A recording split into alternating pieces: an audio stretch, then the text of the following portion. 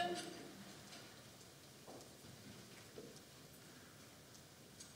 Thank you all. Please be seated.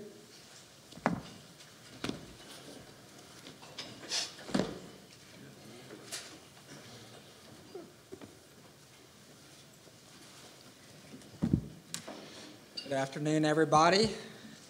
Good afternoon. We are back for our afternoon session here. This is the April docket of the Kansas Court of Appeals sitting here at Johnson County Community College. We're so very grateful and happy to be here. We try to come here once a year in April for hearings, and it's a good experience for both of us. So we're happy to be here. I am Judge Tom Malone. To my right is Judge Stephen Hill. To my left is Judge Michael Boozer. We are the panel for today's cases. I'll call the cases in the order of the published docket. For the attorneys, when I call your name, please come forward. We do have makeshift counsel table for you. Please let us know your appearance, especially if your name is not on the brief, so that we get that accurate for our records.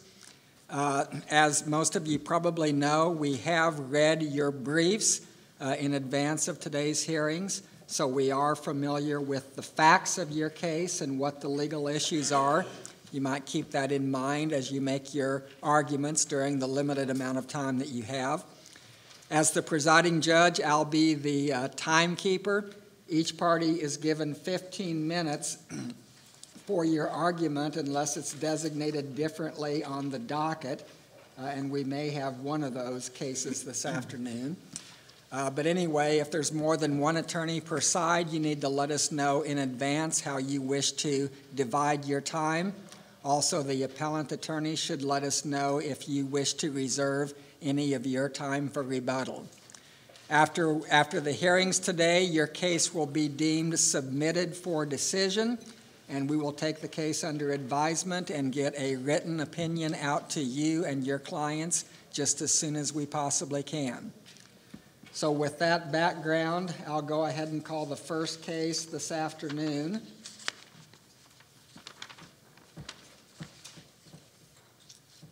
It is a case here from Johnson County. It's 110-454. It's entitled The State of Kansas versus Emmanuel Ellie, if I'm pronouncing that correctly. One thing I'd like to do today for the benefit of the students here in the audience and also those watching us, this is being video streamed, I'd like to give a very brief summary, a written summary of the facts of each case and what the issues are. So if you'll indulge me, I'll do that here. In this case we're about to hear, the facts are as follows, summarized. On October 31st, 2011, W.H. had an argument with Emmanuel Ellie, the defendant in this case, whom W.H. believed she was exclusively dating after she thought she saw him with another woman. Although Ellie denied the accusation, W.H. told him their relationship was over. That evening, W.H. had sexual contact with Ellie's friend, Rodney Blue, and fell asleep in Blue's apartment. Later that night, Ellie came to Blue's apartment and physically attacked W.H. As a result of these events, a jury convicted Ellie of rape, aggravated kidnapping, and aggravated battery. A couple of the primary issues are, issue number one, was there evidence that Ellie confined W.H. by force or threat sufficient to support the kidnapping conviction? Another issue, does the kidnapping statute create alternative means of committing the crime? A third issue is, did the district court err by holding W.H. was unavailable as a witness and that the state had made adequate efforts to locate her, which led to the court allowing the state to present her testimony through her preliminary hearing transcript. So that's just a very brief summary of what the issues in this case are. So if counsel are ready, we can go ahead and proceed. And for the appellant, we have, Christina Curls of the Appellate Defender Office for Mr. Ellie. and for the appellee, Please report the state affairs by Stephen Owen. Ms. Curls, whenever you're ready. I'd like to reserve 3 minutes for rebuttal, please. Okay. And I'd like to focus my argument on the first issue in the brief and submit the others on the brief unless this court has questions. The first issue in the brief is sufficiency relating to the aggravating kidnapping charge. And just as a preliminary matter, I want to clarify, because the state framed this as a jury instruction issue as opposed to a sufficiency issue.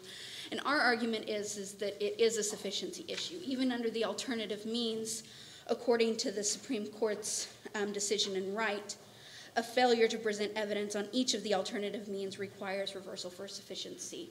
So we framed it as a sufficiency issue because the Kansas Supreme Court has also framed this as a sufficiency issue. And we actually raised sufficiency under two theories, both a straight-up insufficient evidence and under an alternative means theory. In its closing argument, the state proffered 3 different underlying acts which could support the conviction of aggravated kidnapping. That the aggravating kidnapping occurred when Mr. Ellie allegedly dragged W.H. from the bedroom to the living room, second, when he shut and locked the apartment door, or third, when he dragged the complaining witness outside.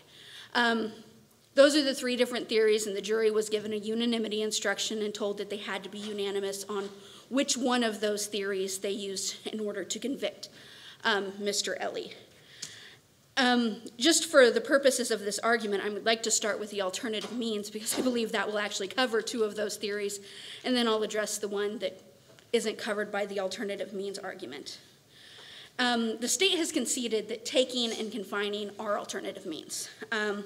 However, they argue that the mens rea element, the to inflict bodily harm or to terrorize, doesn't create a separate alternative means. And they base their opinion on the Kansas Supreme Court decision, Haberline. I don't know if I'm pronouncing that right, but essentially that opinion dealt with a separate subsection of the kidnapping statute to facilitate flight or commission of the crime. And we would argue that the decision in Haberline isn't applicable or isn't directly applicable to this case because that particular subsection at issue in that case had the same intent element. That intent element was to facilitate.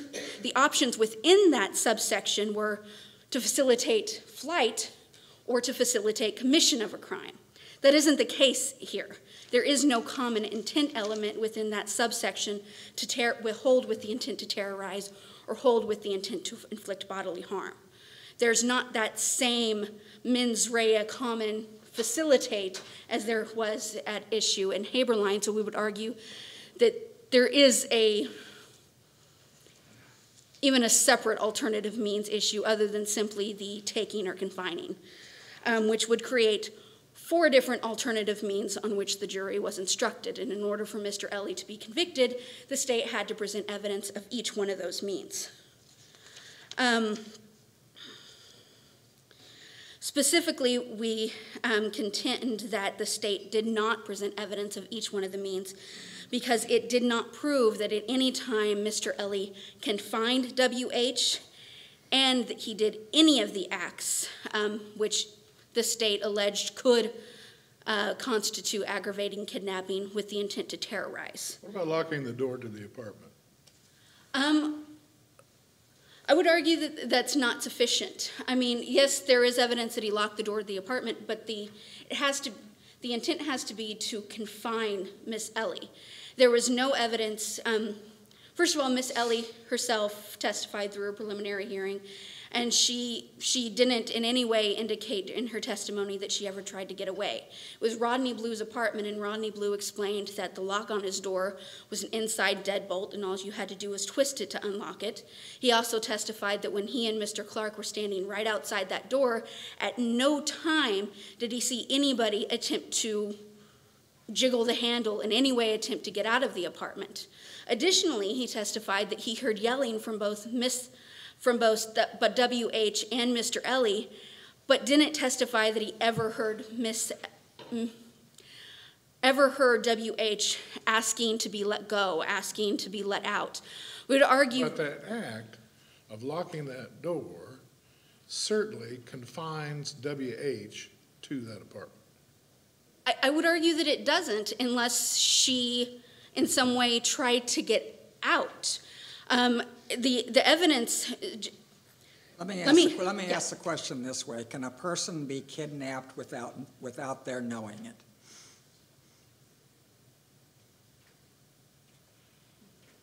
Think about that.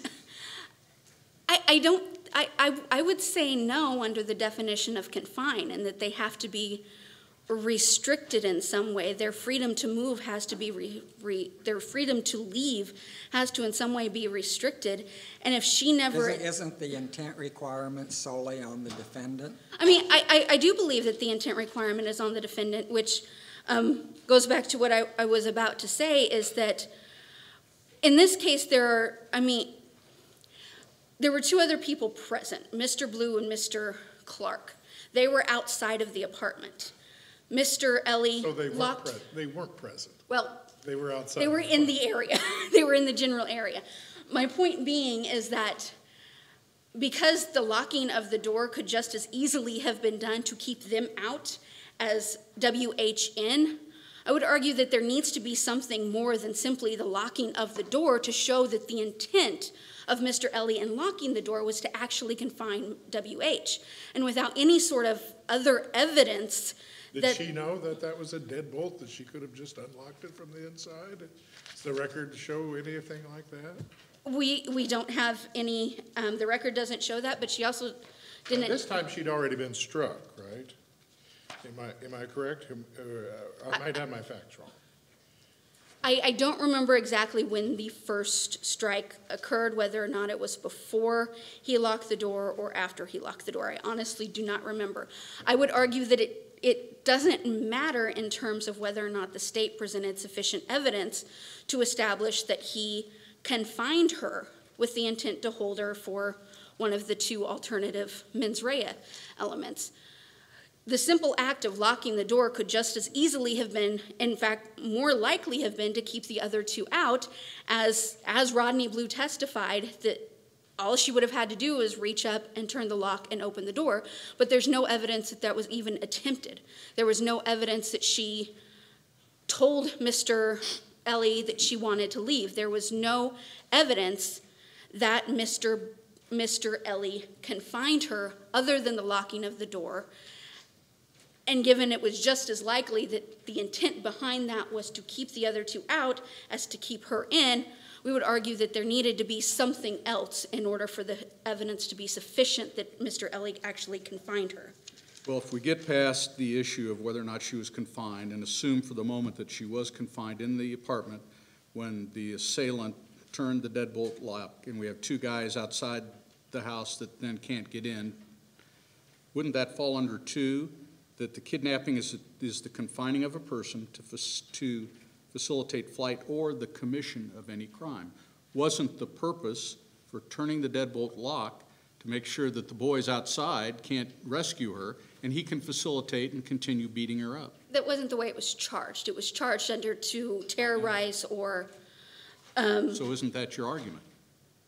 Your argument's they got the wrong because they charged it to inflict bodily injury or terrorize the victim. I mean, if they had charged it a different way, I do believe that they'd have a better argument. But in this case, there was no evidence that if we assume that that act of locking the door is confining her, the only evidence is that he did that to inflict bodily harm, not to terrorize. There's no evidence that there were any threats. As Mr. Blue testified, he heard yelling back and forth, but he didn't testify to any threats that were made during that exchange of yelling back and forth. So even if that act of locking the door is considered confinement, which we would still argue that it's not for the reasons stated, there still wasn't the evidence that he did that act with the intent to hold her to terrorize her, as opposed to just hold her to inflict the bodily harm. And we we agree that under all of the theories proffered by the state, that there was evidence that he did those acts with the intent to inflict bodily harm. We agree. Our issue is that there was no evidence under any of those proffered theories that he did those acts with the intent to terrorize. Even when Mr. Ellie dragged her outside while W.H. testified that she had a subjective fear that she was going to be thrown over the balcony, there was no evidence that he ever communicated any such threat or that he communicated any threat whatsoever. The only evidence was that after he took her outside, he inflicted further bodily harm. So we would argue that under any theory proffered by the state, there was no evidence of intent to terrorize because we have nothing other than infliction of bodily harm. But your argument's predicated on the fact that that's a separate alternative means.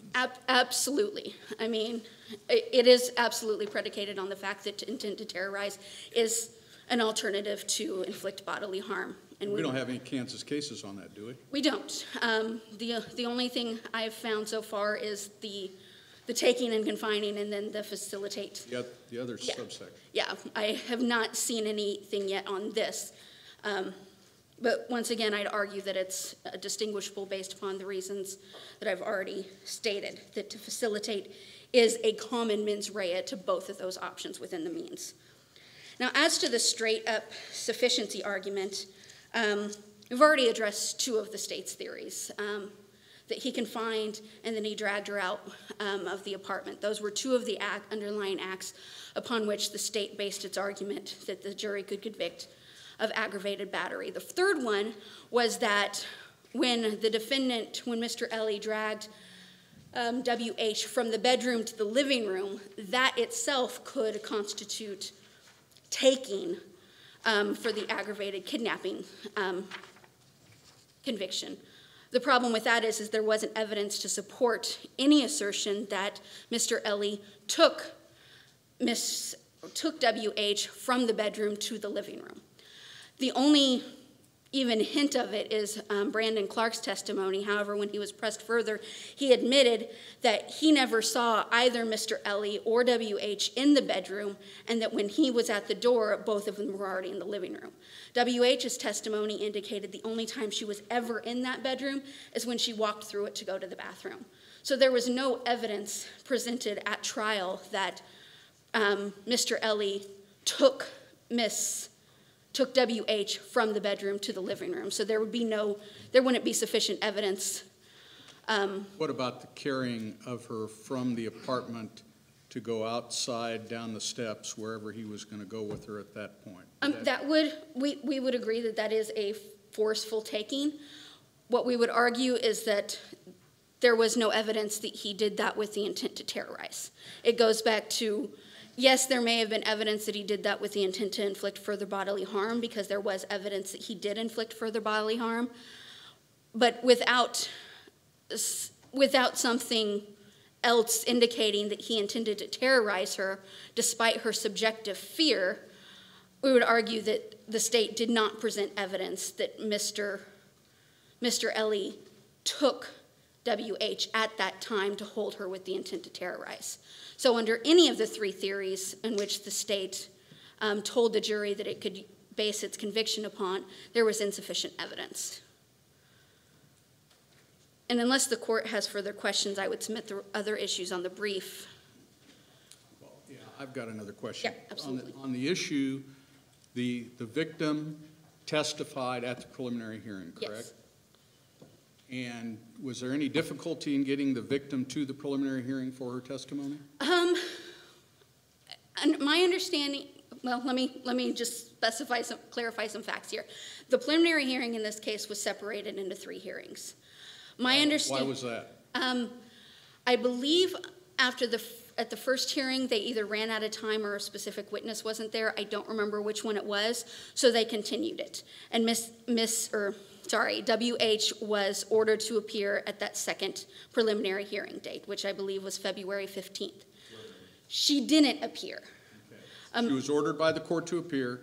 She did not appear. She did not appear. Okay. They went ahead and took the testimony of the witnesses who were there, but then continued the preliminary hearing, put out a material witness bond on the complaining witness, continued it for a third day, and she did actually appear at that hearing and finished her testimony. So she was under bond. She had to be under bond, which is very unusual. Yes. In order to compel her testimony against her ex-boyfriend, I Yes. presume, who was the defendant. Yes. All right, so then we have this period of time, and we're ready for trial. And my question is, I don't see anywhere in your brief where you don't make the point that the state had her under subpoena, under an order of a material witness bond, and they apparently didn't continue that, or they didn't have a subpoena or hold her in jail or anything, and all of a sudden she can't appear for trial. Well, I do believe I did make the comparison to the Plunkett case where the Supreme Court found that because it was a situation where the defense wanted to admit witnesses' testimony from the first trial at a second trial. The Supreme Court said that because they didn't maintain contact with the witness between the two trials, that wasn't sufficient to show due diligence. And I made the comparison with this case. And in this case, there's even more because Rodney Blue, who was also at the scene the night all of this happened, he was charged with crimes related to it. WH was subpoenaed to testify at the trial against him, and while that trial didn't go forward, she didn't show up at that trial, and that trial was in July. The state didn't even attempt to subpoena WH for Mr. Ellie's trial until January 2nd, when the trial in this case was to start on January 28th. So it was less than a month before they even subpoenaed her, and there's no evidence that they attempted to find her before that date of the subpoena or that they kept in contact with her. And the importance of this, from your point of view, is that because she didn't show up, the defendant had the evidence from her preliminary hearing brought in. Yes. And that was used by the state because the state had to show that she was unavailable. Yes. And we have the issue of his rights of cross-examination and things of that nature. Yes. So it's pretty important. She was a critical witness. She was definitely a critical witness, particularly because she was the only witness who testified that Mr. Ellie ever put his fingers inside of her, which is what supported the rape charge.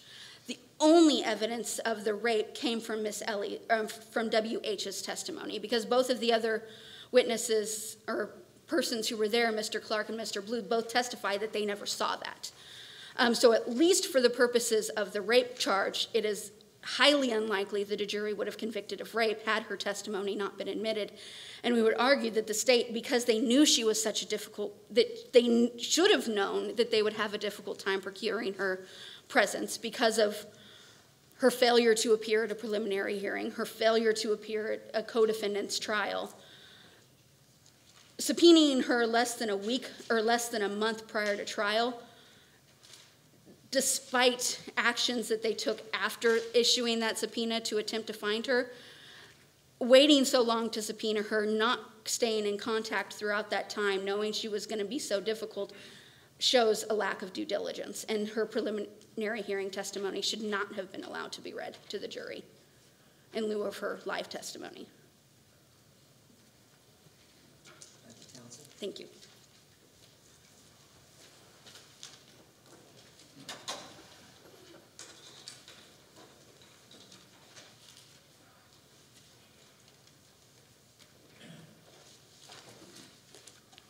May it please the court, the state appears by Stephen Obermeyer, and I'll address the first issue in the first order and then answer questions on the second issue as well.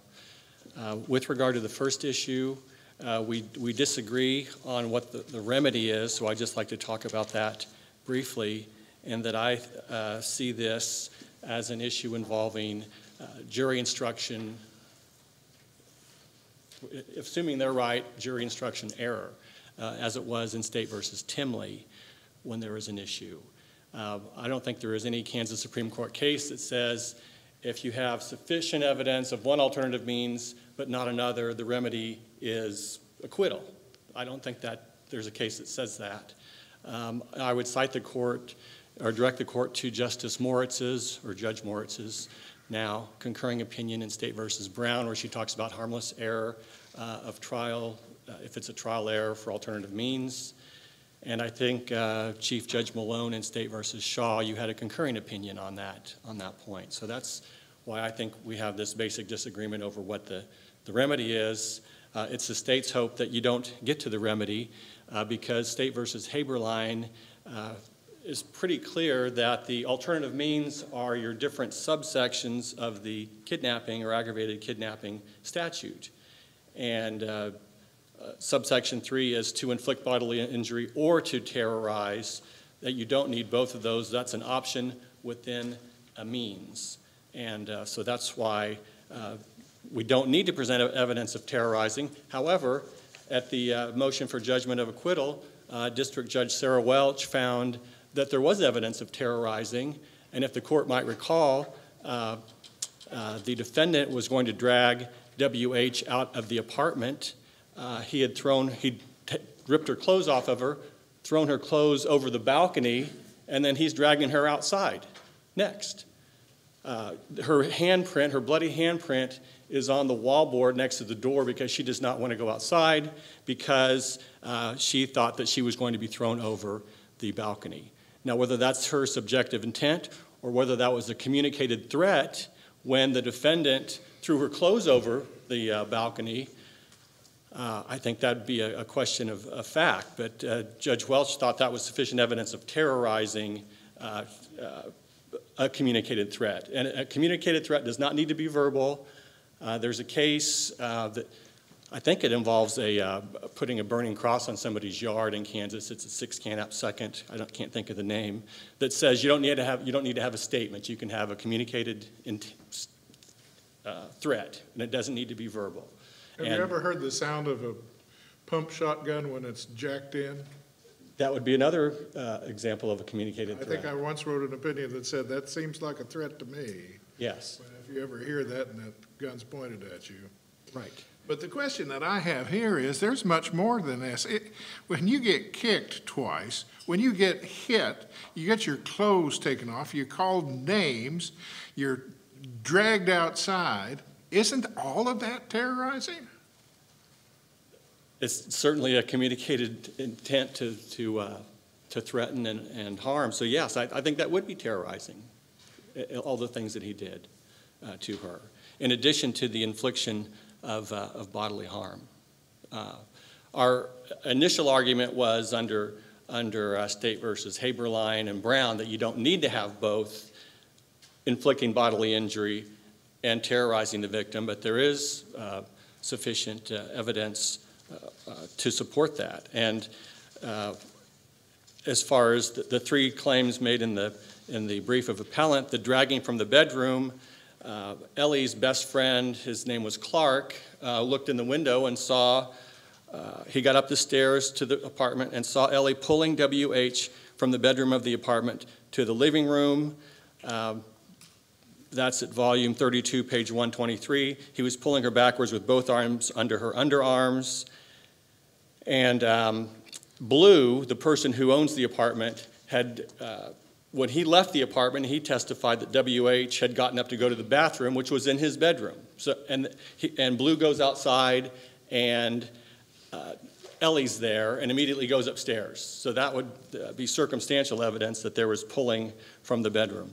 The second claim, as far as closing the door of the apartment, Ellie came to the front door of Blue's apartment. He drags W.H. into the front room, hits her. The door's open. He goes and shuts the door. I don't know how cold it was that night, but it's not his apartment, and he didn't do it to keep the draft out. He did it to keep Clark and Blue out so that he could wail on the victim, which he proceeded to do. And when Is that when he locked it? Yes, he went over and shut the door, and he locked it. And so it would take somebody with the key, and the testimony varies on this. There were 2 different versions. One version was Blue unlocked the door because it's his apartment. Another version was that Ellie later, after 5 or 6 minutes of wailing on the victim, unlocked the door to the apartment.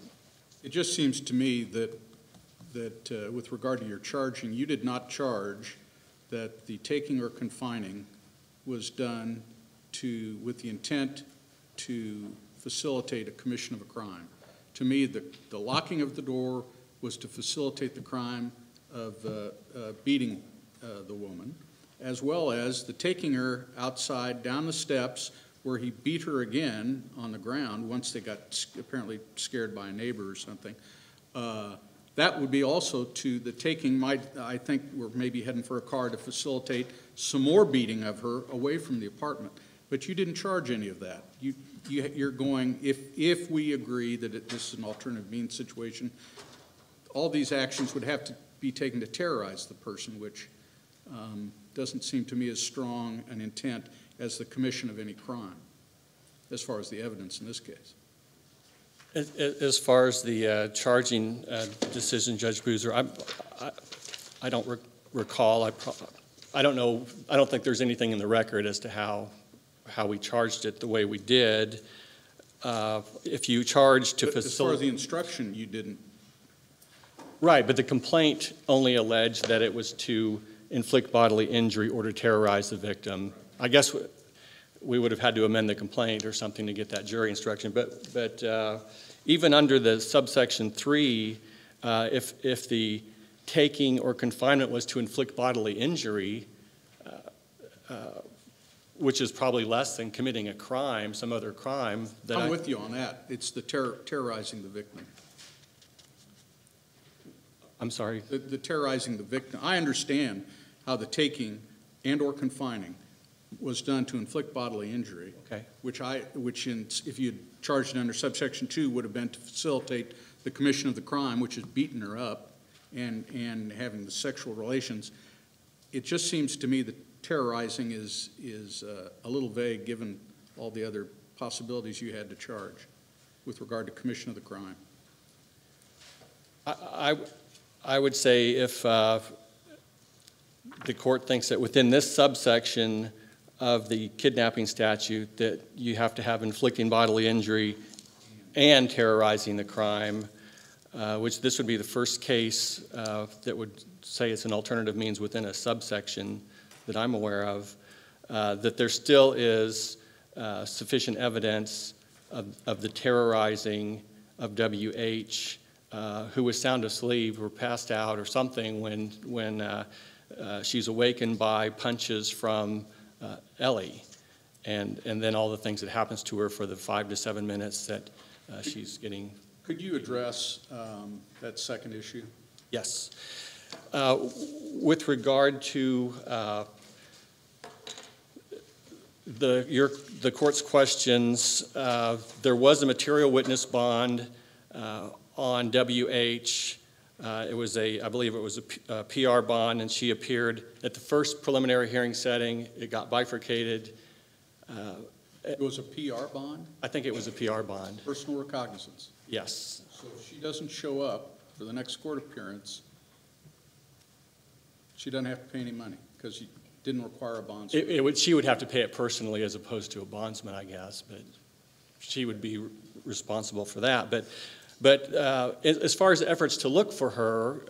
But did that continue past the preliminary hearing? She did not show up at the second preliminary hearing setting, and then she showed up at the third preliminary hearing setting and testified. I don't think it continued past that. Okay, and that's my question, because as we all know, at the conclusion of that preliminary hearing, the defendant is going to be bound over for trial, probably. Right. So there'll be another court hearing and then other court hearings.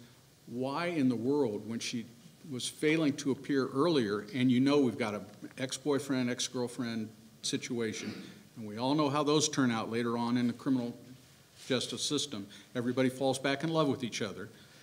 Why not continue that material witness bond and order her to appear at the arraignment and then down for the next hearing until you get to the trial?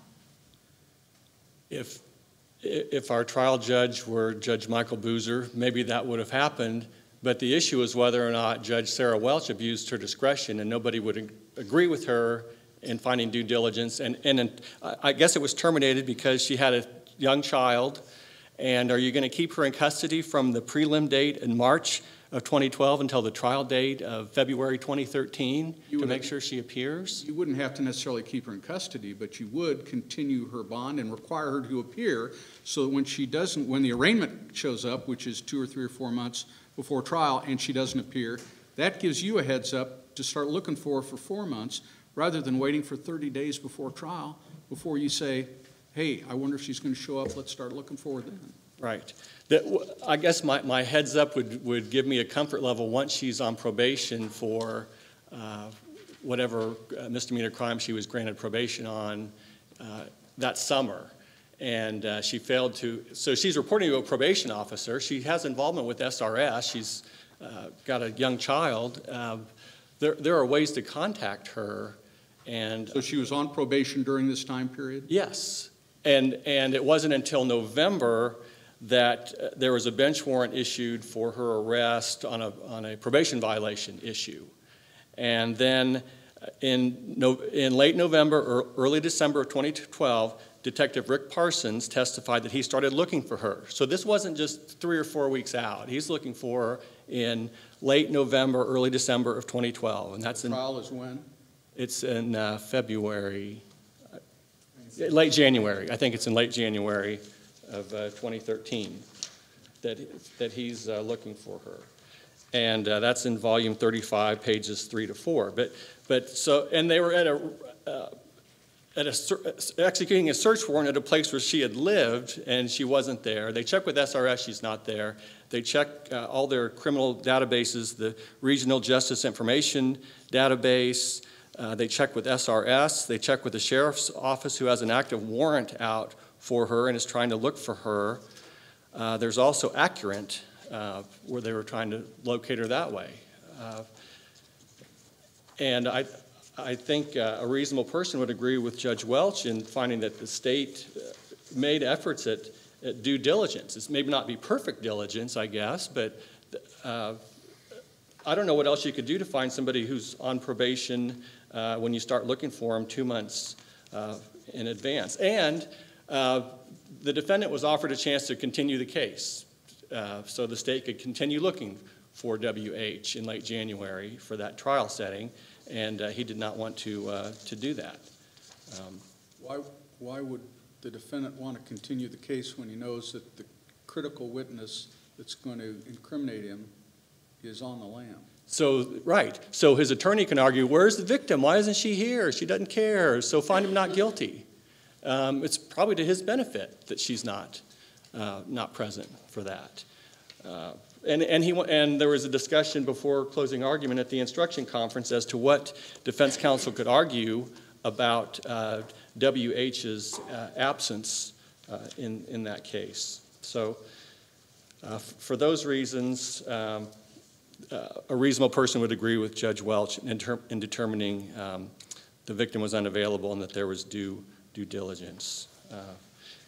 I think that was all I had to say. I would point out that the jury trial did start on January 28th of 2013, so it was late January, and it was a 4-day trial or so. Unless the court has any questions, I would ask you to affirm his convictions. Thank you. Thank you, counsel.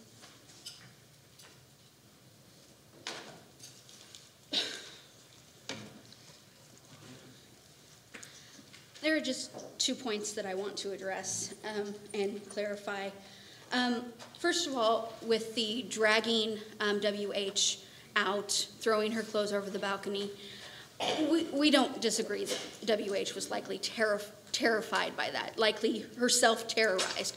But unless the state presented evidence that the defendant did that with the intent to terrorize her, they didn't present sufficient evidence. Even if he did drag her out with the intent to throw her over the balcony, that's still dragging her out, taking her with the intent to inflict bodily harm, not with the intent to terrorize.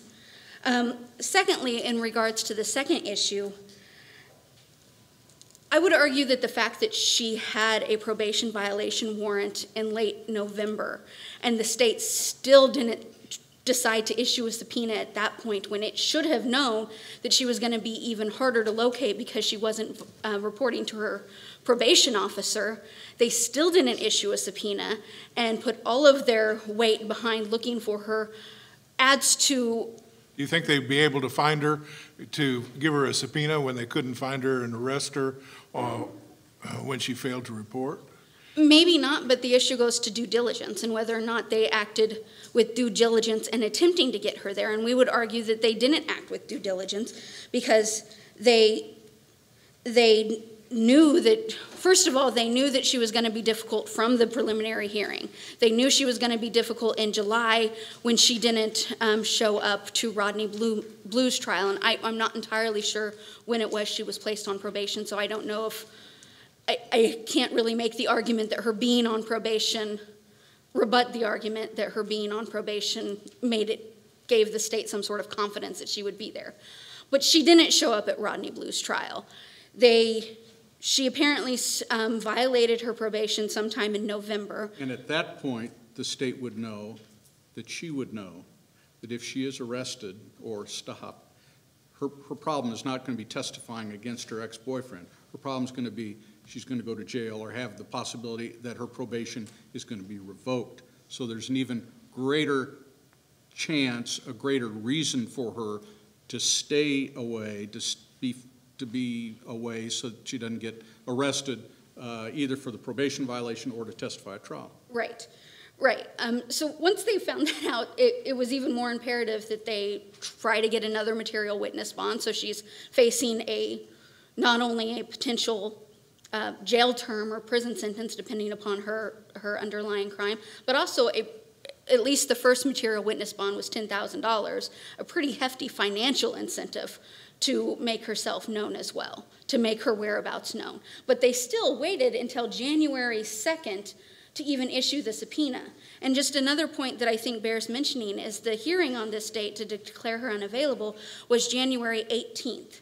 At that time, the district court didn't relieve the state of its obligation to continue to locate her, but on the first day of trial, the state rested on its arguments from the hearing 10 days before. It didn't indicate that it had continued looking for her. And we would argue, but this district court still found that it had exercised due diligence. We would argue that the state's lack of keeping in contact with her from the preliminary hearing and then failing to even attempt to subpoena her until January 2nd and not providing any evidence of further actions it took from January 18th to January 28th to continue to locate her indicates that no reasonable judge would decide that the state had actually exercised due diligence in securing this critical witness for trial, and would ask that Mr. Ellie's convictions be reversed.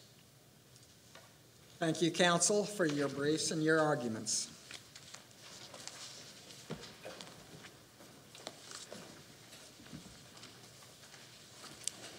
We'll move on to the second case on this afternoon's docket.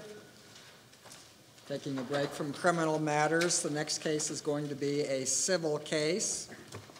And I believe it is designated for a 20-minute argument per side.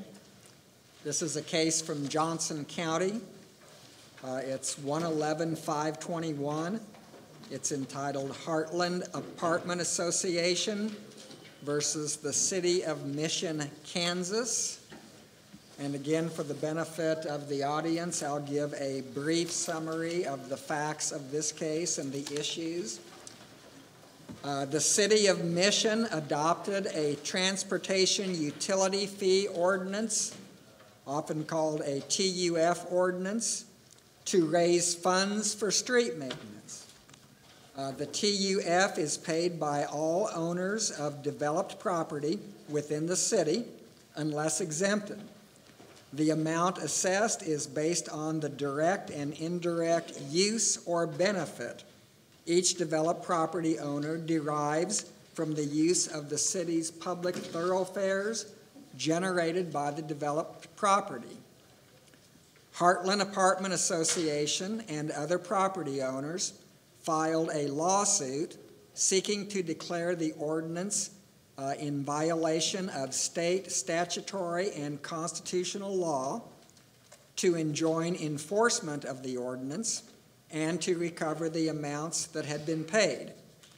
On cross motions for summary judgment, the district court found that the TUF was a tax However, the district court found that it was not an excise tax prohibited under KSA 12-494.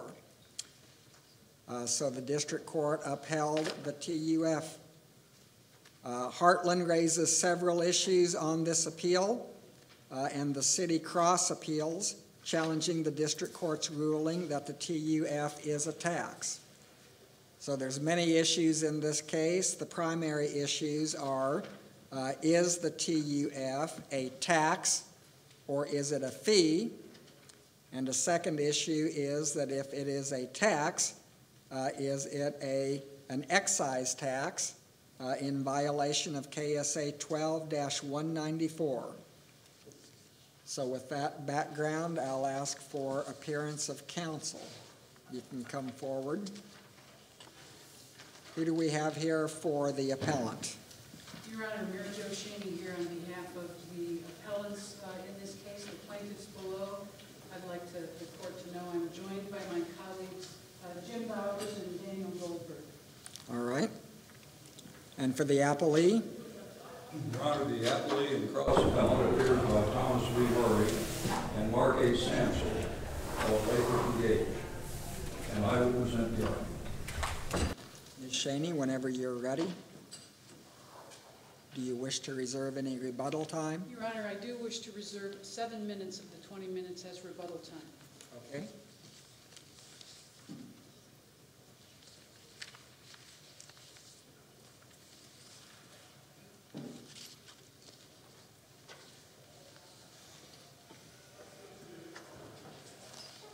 May it please the court.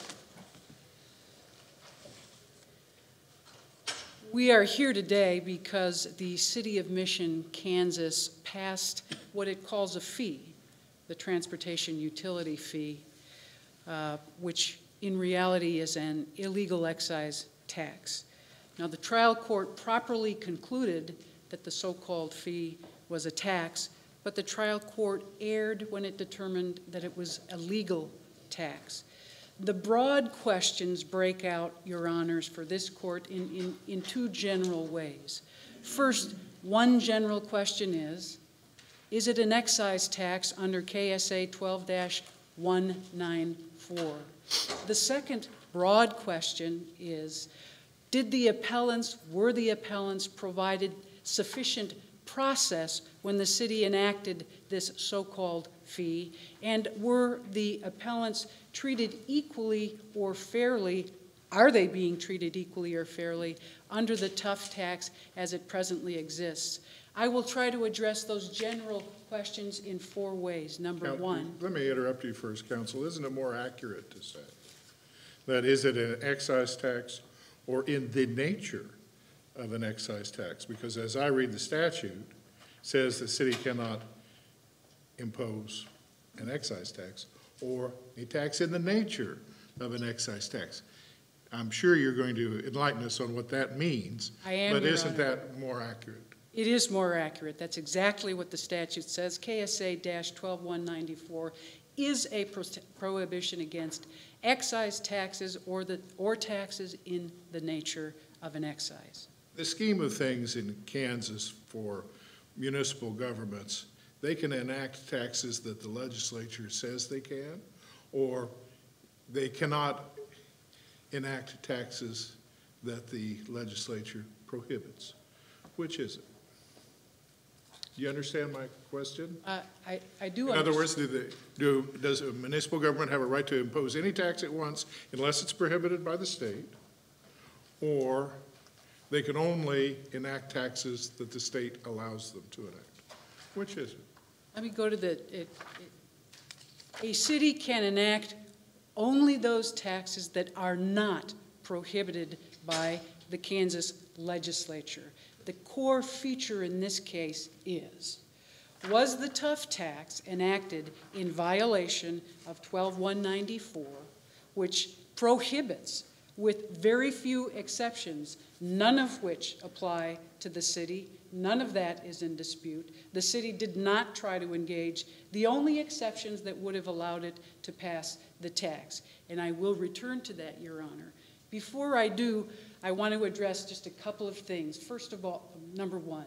The facts, very briefly, I know your honors are familiar with them, but there are a couple I want to focus on. Number two, I want to focus on the tax fee distinction under the executive aircraft case as it was interpreted properly and correctly and thoughtfully by the trial judge in this case. Number three, I want to talk about why the tough tax is an excise in violation of KSA 12194, which significantly in 2006 was amended, and that amendment eliminated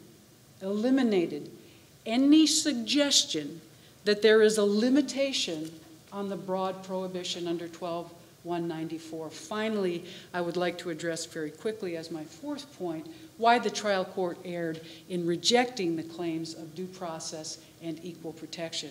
A couple of points, number one, on the facts. Just want to highlight. Before you get to that, yes, sir. Isn't it important to note our standard of review? How are we supposed to look at this? And I just want to see if you agree with executive aircraft where it says, in examining a statute within the context of the Home Rule Amendment, an ordinance would be presumed to be valid unless its infringement upon the tax statute, quote, is clear beyond substantial doubt. Is that our standard of review? Is that how we're supposed to look at this ordinance? That is part of your honor's standard of review, and I don't disagree with it. There are additional presumptions and statutory construction rules that are at work in this particular case, and they each have to be addressed. I'm not suggesting that there's a formal way that the human mind goes through these presumptions any more than you would at a regular trial when the burden shifts from one party to another. Those presumptions include, Your Honor, that tax statutes, and the tax statute at issue in this case is not the city ordinance. We don't read KSA 12194 as if we had to give the city every benefit of the doubt. We don't. In fact, it's just the opposite. 12194 is a taxing statute and must be strictly construed. And the court, so that's one presumption. Part of what I will argue that the court needs to do in this case is examine, against the backdrop of the Callaway case, but looking at the presently existing language of 12 KSA 194, what excise actually means. And what Callaway says, and what Executive says, and what Home Builder says, and what the Renaissance Festival case says, is that when you are trying to interpret what a statute means, and Callaway in particular was honed in on this, you have to look at what the legislative intent was. And I'll skip to that right now. Part of why we argue, Your Honor, that appellants contend that the tough tax, I call it a tough tax because the trial court declared it a tax. I realize we're in dispute about that. The tough tax is an excise or in the nature of an excise. And by the way, the Attorney General of the state of Kansas also determined that the tough tax was an illegal excise tax. Is that binding on us? It's not binding on Your Honors, no. It does reflect, of course, what the Attorney General views as the legislature's policy on tax matters. But no, it is not binding. It's a guiding force. That opinion addressed this particular enactment, did it not? It did, Your Honor. But the city chose not to follow his advice. The city chose not to follow its advice, and I want to come back to excise. One of the things that the city also chose to do when it was challenged by several churches who sued the city in 2011 over this tax, claiming, among other things, it was an illegal excise tax. Well, as the appellants do here, well, in that case, the city settled the case. They gave the tax fee money back to the churches, and they did one more significant thing. They amended their tough statute legislation to allow, under Kansas's tax exemption statute, to allow the churches and other not-for-profits to be exempt from the so-called fee. Doesn't that necessarily mean it's a tax? Isn't that a concession on the part of the city that it's a tax? Because churches can pay fees if you want to. I mean, it seems to me that when the city did that, that means they conceded this is a tax.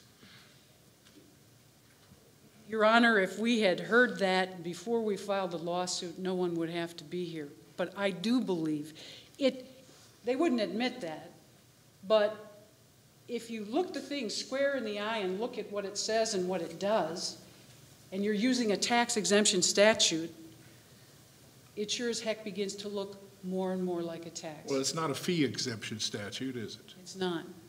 Was the city's conduct with regard to the churches in Mission, was that made a part of this record? It was, Your Honor. All of those, the petition that was filed by the churches is part of the underlying record. The settlement agreement itself is part of the underlying record. We even have some admissions that were filed by the city's then attorney as part of the underlying record.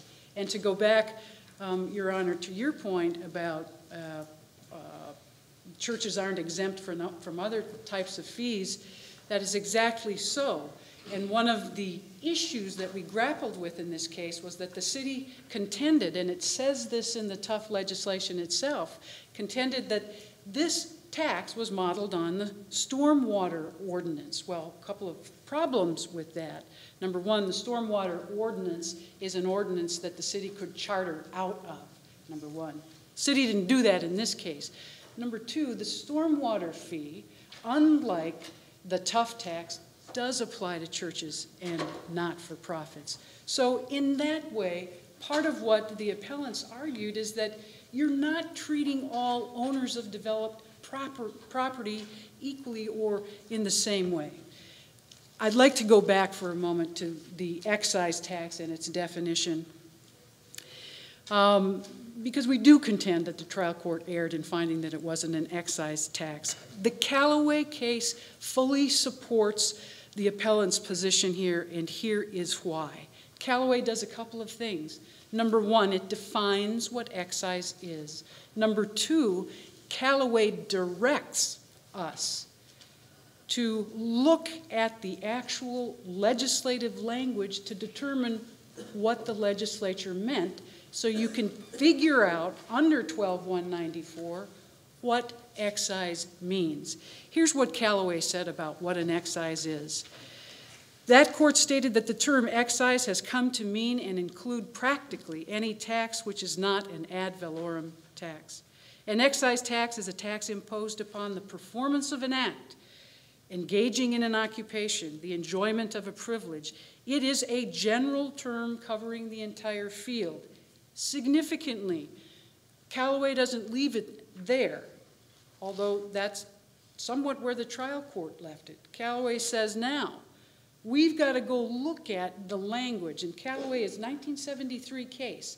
The taxing statute that was actually at issue was called shorthanded, the tax lid law, and the actual statutory number was 794424, I believe. That is the predecessor law to KSA 12-194. So, Callaway is looking to find out, is it an excise tax that these business owners are challenging, or isn't it? Here's what I got to do. I got to see what the statute says. What the statute said in 1973 is not what the statute says now. Here's what it said then, though. Quote, no city shall impose an excise tax or tax in the nature of an excise upon a sale or transfer of personal or real property or the use thereof or the rendering of a service.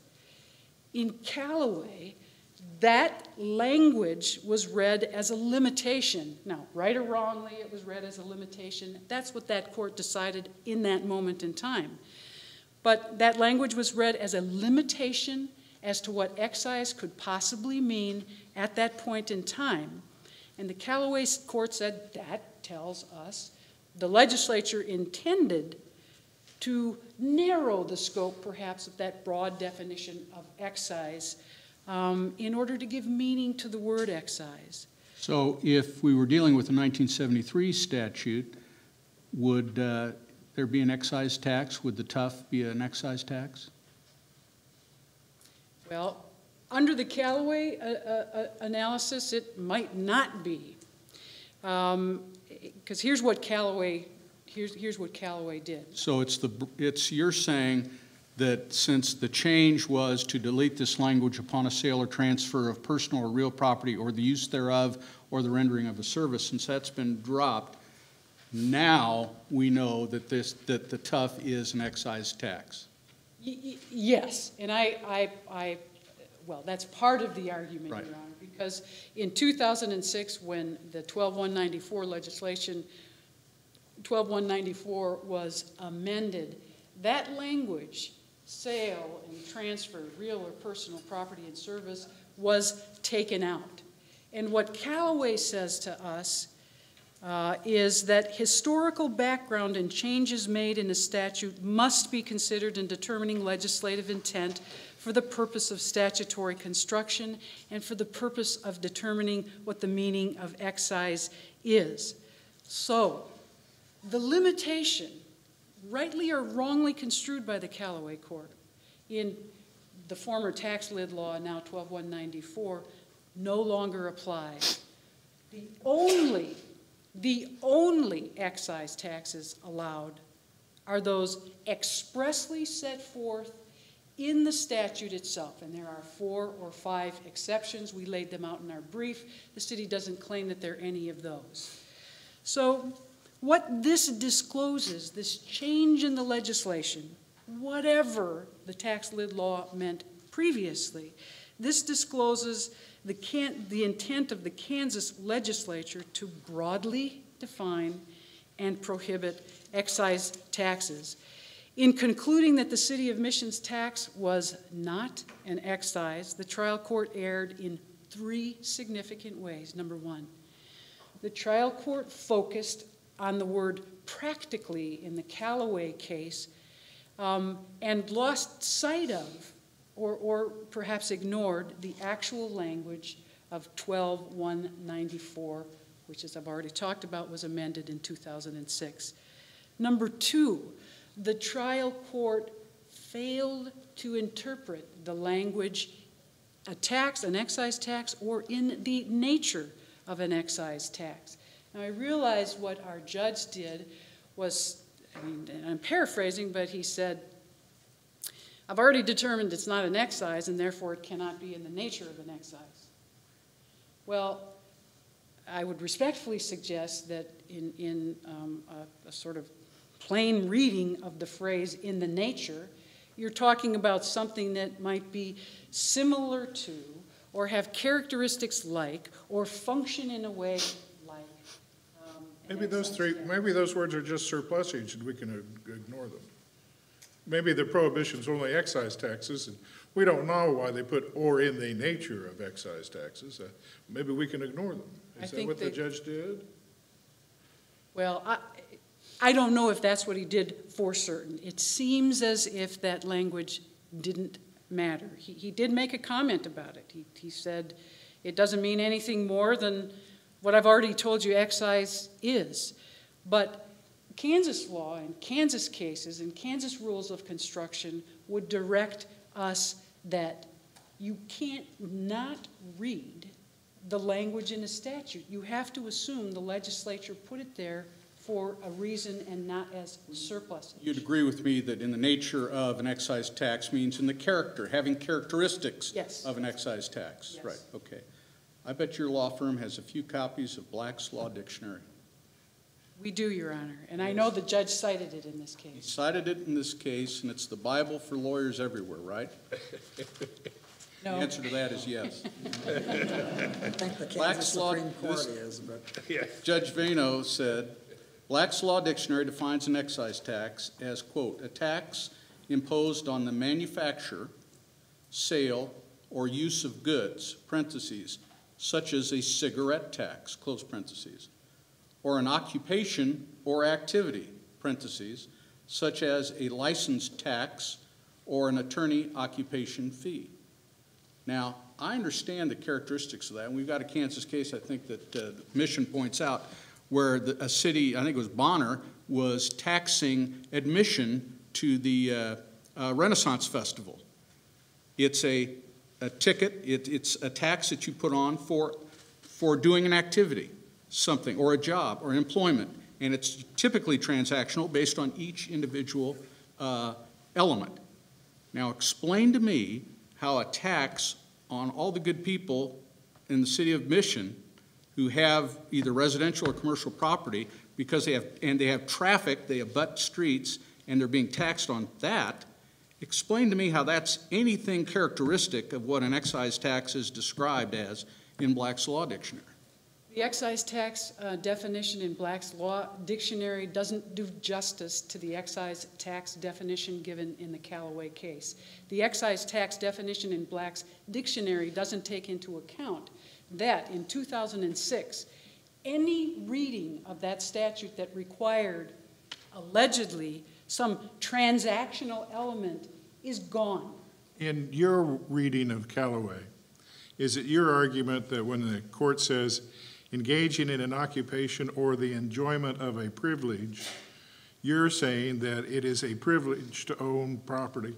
In exercising your privilege of owning improved property in Mission, you pay this tough tax. Is that your argument? That is our argument, Your Honor, and that's the third basis on which I was going to tell the court, advise the court, that the trial court erred. The trial court erred in concluding that the tough taxed no privilege, because here's what happens in the city of Mission.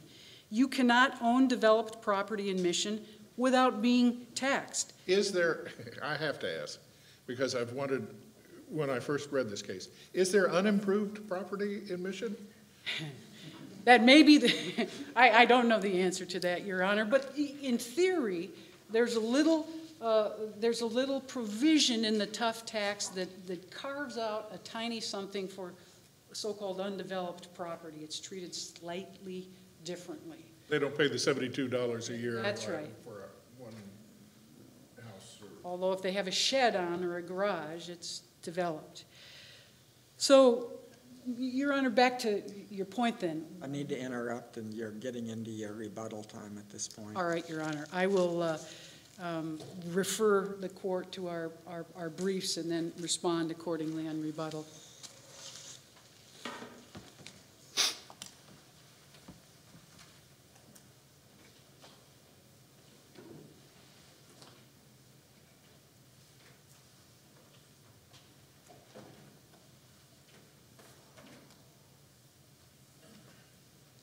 May it please the court. The reason that the Kansas legislature does not want municipalities enacting ordinances under home rule that might be excises is that there are certain things that the state legislature wants the state to occupy the field on. For example, the state of Kansas doesn't want the city of Mission, the city of Overland Park, the city of Topeka, the city of Wichita to license doctors. It doesn't want those cities to license lawyers. It doesn't want those cities issuing duck stamps. It doesn't want the cities issuing fishing licenses. If somebody in Wichita were lucky enough to find oil on his or her land, the legislature certainly doesn't want the city of Wichita enacting a severance tax on that person's oil. That's why the language is in there. Conversely, what we have here is a quintessentially local function. It's exactly what home rule is all about. The city of Mission in August of 2010 passed a transportation utility fee, which has functioned very smoothly since then and has been of great assistance to the city in paying for roadways. It's not an ad valorem tax. It's a property tax, isn't it? It is not an ad valorem tax. It's certainly not an ad valorem tax. Right. And although, as I read the big, thick book, if you've got a shopping center, you're going to be paying a lot more than a one-family dwelling of $72 a year. You bet. The single-family dwellings have a flat fee, and of course this whole litigation is motivated by people who own big shopping centers, so that's understandable. But as a segue to what you're saying, Judge Hill, when you consider the exigencies of this, and you try to get into what is an excise or in the nature of an excise, there are certain things that clearly are. And in fact, in its brief, the Attorney General lays out quite a number of activities that are. And I think it's important to look at this. This is at page 9 of the Attorney General's brief. It says, over the years, excises have been imposed in a myriad of forms, including taxes on commodities such as whiskey, legacy taxes, stamp taxes on legal documents, taxes on amusements, telephone and telegraph messages, express and freight receipts, issuance and transfer of securities, insurance policies, patent medicines, income taxes, club dues, gasoline and fuels, air transportation and telecommunications, and taxes on certain activities of pension plans, exempt organizations, and health plans. Obviously, the legislature would not want any city in Kansas enacting an ordinance that would attempt to impose a tax or a fee on any of those kinds of activities. And that's what this language means. In other words, when you're talking about the performance of an act or the engaging in an occupation or enjoying a privilege, it is a voluntary act, quite clearly. And if, as Judge Vano did, you take the position that this is an involuntary enactment, it cannot be an excise, period. So no matter which version of the law you look at, certainly the standard of review is precisely as articulated by Judge Boozer. This cannot possibly be an excise, and that's why Judge Vano ruled the way he did. It's confusing at first when you get into trying to parse out all the statutory language and look at the cases that have talked about it, but once you understand the big picture of what an excise is and why the legislature doesn't want certain municipalities enacting excises, it's really very simple. Counsel, I asked Ms. Shaney what the essence of her argument was concerning Callaway, and I'll ask you the same thing.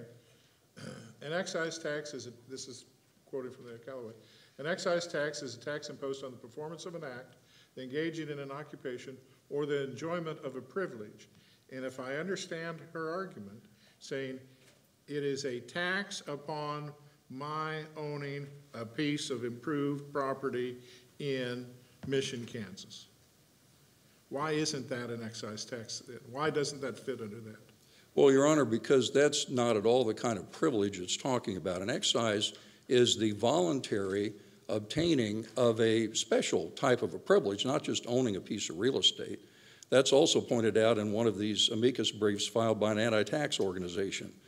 It's a nonsensical argument.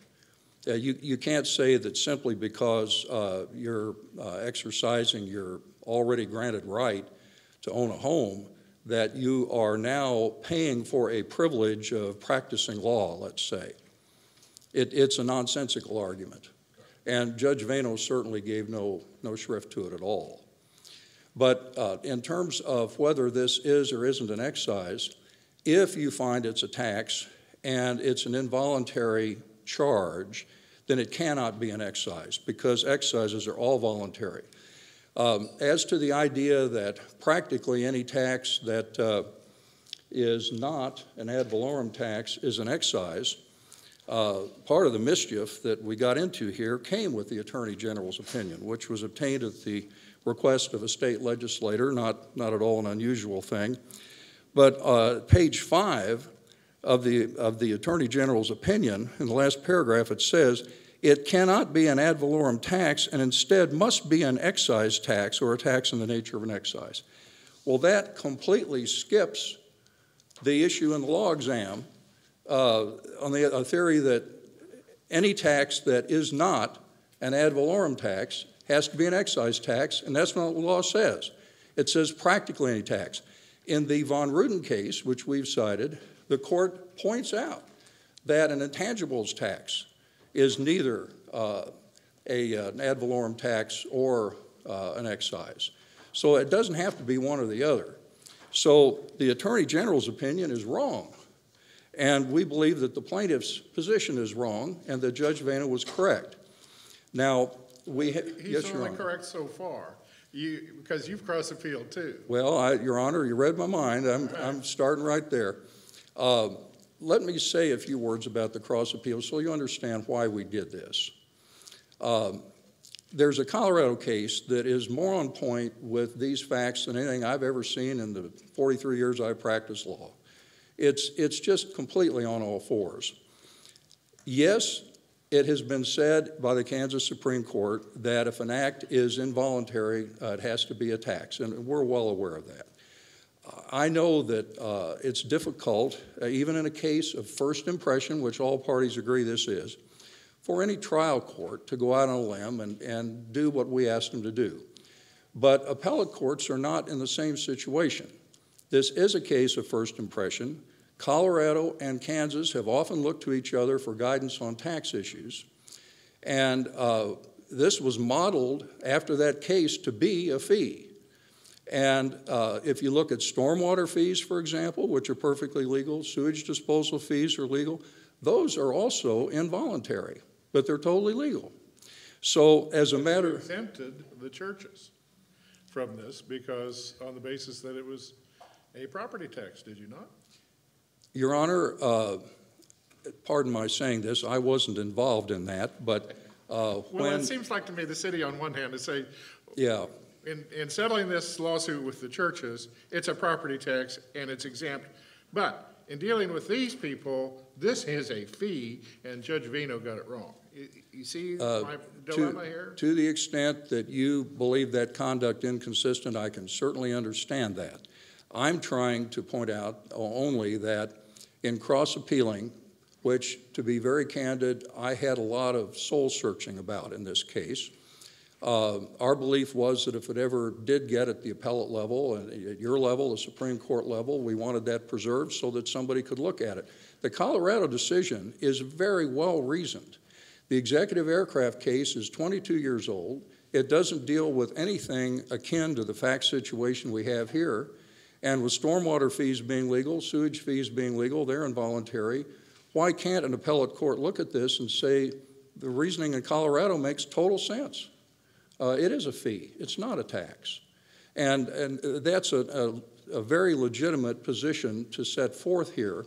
But I do acknowledge that if you find that because it's involuntary under current case law, that it would be a tax, it cannot simply under any circumstances be considered to be an excise tax. The reading that owning property is a voluntary act that is some kind of a privilege is a very strained attempt to find something that isn't there. This is, and that's why Judge Vano's decision was so strong in this regard. This is a classic example of home rule properly utilized. And it is not an ad valorem tax, and it's not an excise tax. It is a charge, which we've denominated as a fee, our client has, and absolutely must be upheld. It's been going since 2010 and doing very well despite multiple changes of the City Commission. Let me ask you this. This has been challenged, similar enactments have been challenged, what, in Washington?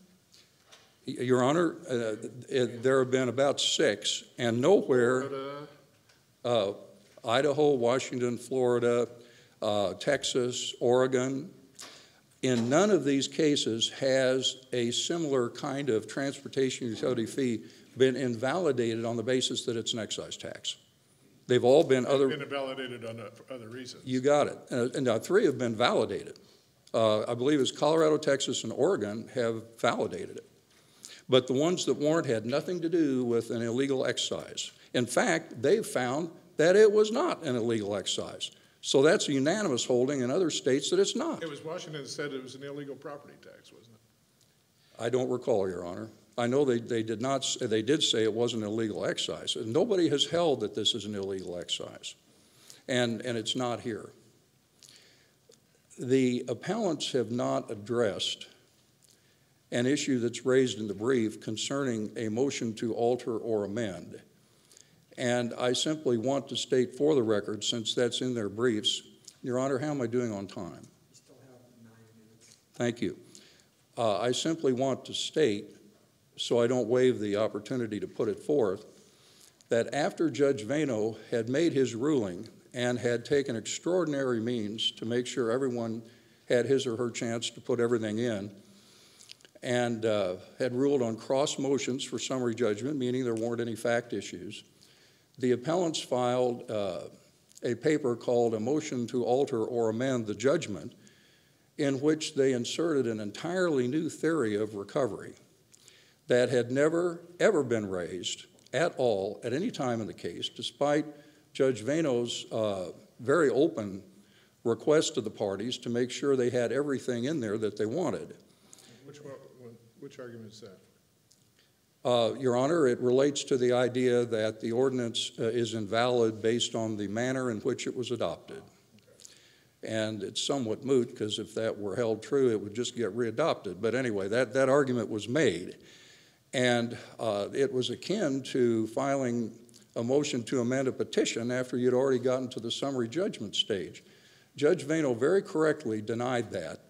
The case law is quite clear that a motion to amend, to alter or amend, cannot be used for that purpose, nor can any of those issues be considered on appeal. And I just wanted to emphasize that, because even though it wasn't raised in the opening argument, it is extensively discussed in the appellant's brief. We don't believe that it should be considered by the court at all. With that, I'm finished unless the court has any additional questions. Thank you.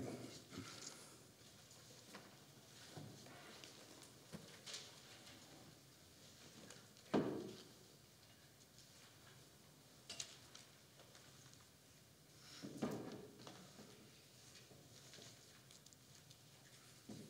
want to try to set a couple things straight. The argument from the city about an excise is voluntary and therefore it can't possibly be the privilege of owning property raises a false dichotomy. It sounds superficially like it might have meaning, but it in fact doesn't in this case. And here's why it's a false dichotomy. Every tax, excise, property, income, intangible, the taxes that we're actually familiar with in Kansas as opposed to a special fee tax from Colorado, all of those taxes, the payment is involuntary. And what you look at... I thought I understood the argument to mean if you have a tax on tobacco, for example, if a city, and I know it's not a good argument, you don't have to smoke. So if you don't have to buy if you don't buy the tobacco, you don't have to pay the tax. And I think, isn't that the nature of Mr. Murray's argument? You don't have to be a lawyer, so you don't have to pay that. You don't have to be a barber, so you don't have to pay that. Yeah, so in that sense, you don't look at the forced payment.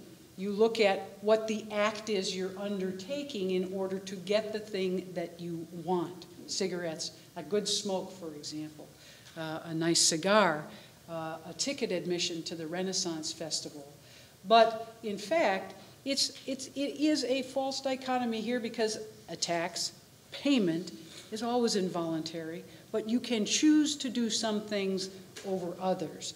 And in this case, what we have said is that the privilege, if you want to use the Callaway definition, one of the Callaway definitions of what an excise tax is, it's the privilege of owning developed property in the city of Mission.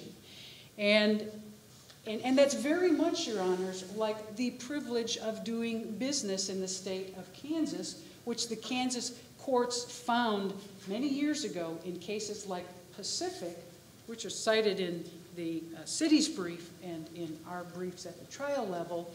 That is a kind of privilege. That turned into one of the exceptions under 12-194, and that's the license tax, the occupational license tax. That had to be legislated into 12-194. Can you give us any case anywhere in the United States since the beginning of time where a court has held that a taxing scheme similar to this one is not an excise tax or is an excise tax? I can't tell you one where it was called an excise tax, but let me say a couple of things about the Florida case that wasn't mentioned, the Washington case that was mentioned. There's an Idaho case as well, and then of course we have the Bloom case. And here is one of the ironies. So focusing, for example, on Port Orange, the Florida case, one of the reasons that the court in that case determined that their transportation utility fee was illegal is because it taxed owners and occupants almost just as the City of Mission does. The City of Mission doesn't tax occupants, by the way. It's only owners. What Port Orange found offensive in that is that, by gosh, that's a property tax. You can't try to get in here and support it by trying to claim to me it's an excise tax, because in Port Orange, a very similar statute was determined unconstitutional because it taxed owners, and they viewed that under their constitutions as a tax on ownership, illegal. That's why that tax was struck down. That's why excise didn't make one bit of difference. In the Covell case, which the city likes to cite in their favor, and the trial judge actually referenced in a footnote as being in accord with his decision, the Covell case is a little more complicated in Washington. What happened in that, first of all, in Seattle, in the Washington case, the city actually had the power to pass an excise tax. The city was angling to persuade the Washington Supreme Court that it should be upheld as an excise tax. There again, what the court found was, you know, this looks a little bit to us like a property tax. Oh, but City of Seattle, since you included in this tax owners and occupants don't necessarily own property, we won't find it in violation of a property tax. The real harm in the Washington case was that there was very little relationship between what was the use or the benefit to the users and how much they were charged. It was all out of joint.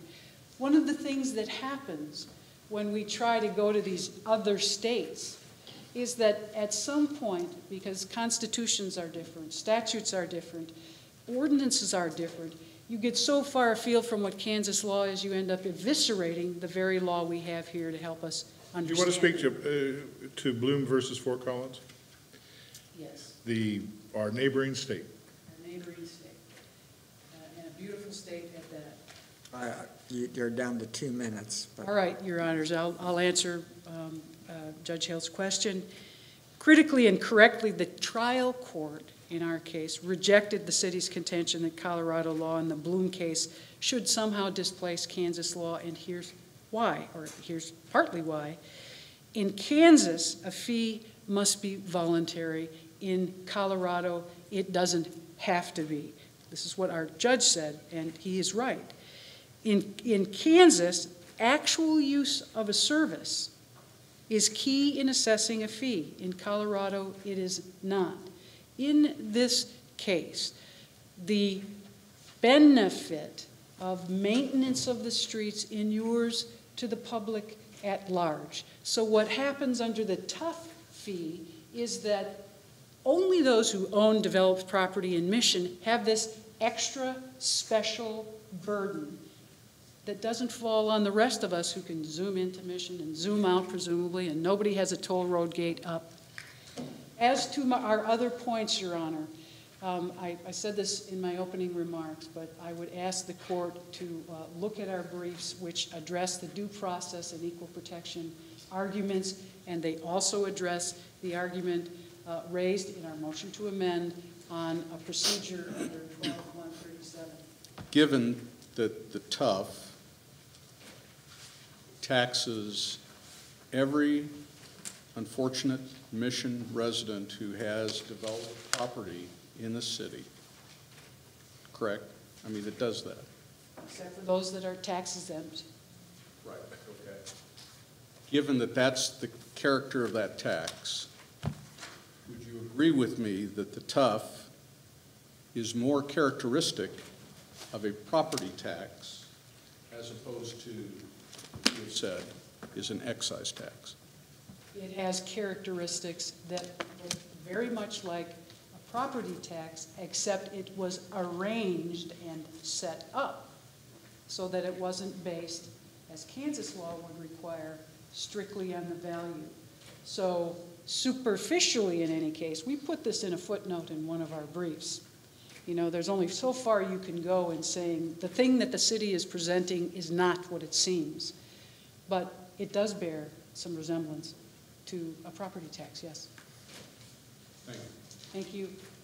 All right, counsel, thank you very much for your briefs and your arguments. You each did an outstanding job on the case. Not a run-of-the-mill case, as you realize, so we'll take this matter under advisement and get a decision to you as soon as we can.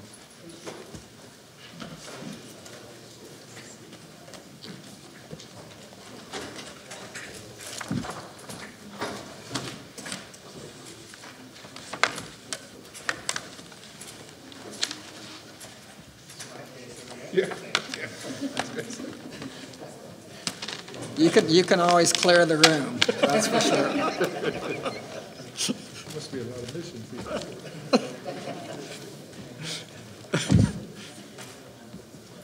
All right, we do have one more case this afternoon, getting back to the criminal arena. This is a case from right here in Johnson County, 110-943, entitled The State of Kansas versus James Lee Wilson. I will again try to give a brief summary of the case. After burglarizing a rural property, James Lee Wilson attempted to elude sheriff's deputies in an extended car chase. After wrecking his own truck, Wilson stole a deputy patrol vehicle and hit the deputy as he fled the scene. Wilson swerved toward a second deputy as he tried to maneuver around stop sticks deployed across the roadway to try to get him to stop his vehicle. Wilson was ultimately convicted of numerous offenses, including battery of a law enforcement officer and aggravated assault of a law enforcement officer. There are 3 issues raised on appeal. Number 1, did the state commit prosecutorial misconduct during closing argument by vouching for a witness and making inflammatory remarks about the defendant's case? Issue number 2, was there sufficient evidence to support Wilson's conviction of aggravated assault on a law enforcement officer? And then there is a final legal issue. Did the district court err by classifying Wilson's 1988 attempted burglary conviction as a person felony for criminal history purposes in order to decide the length of the sentence? So with that explanation, we have returning counsel here. Ms. Curls, Yes. but you're not on the brief in I this case. am not. My bar number is 22234. Yeah, thank you. 22324. 22234. Let me get these down, Christina Curls.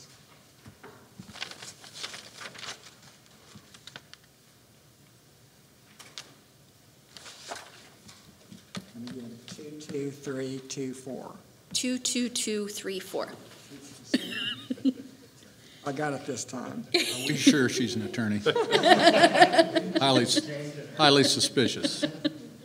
And then Mr. Minahan is here for the state of Kansas. So Ms. Curls, do you wish to reserve any time for rebuttal? Yes, Your Honor, 3 minutes.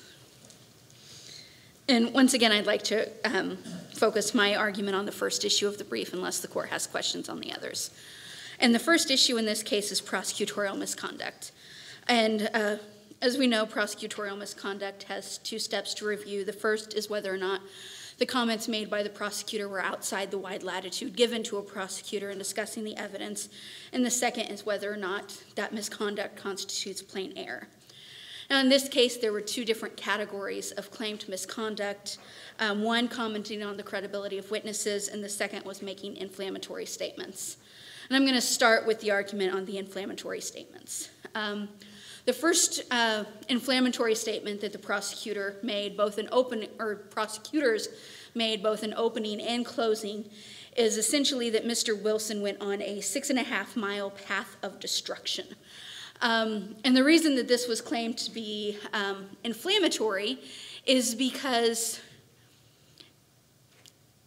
it oversold what actually happened. And there's no doubt that there was some damage in this case. The first would be at where the burglaries occurred, and there was a gate broken. The second, Mr. Wilson's truck caught on fire.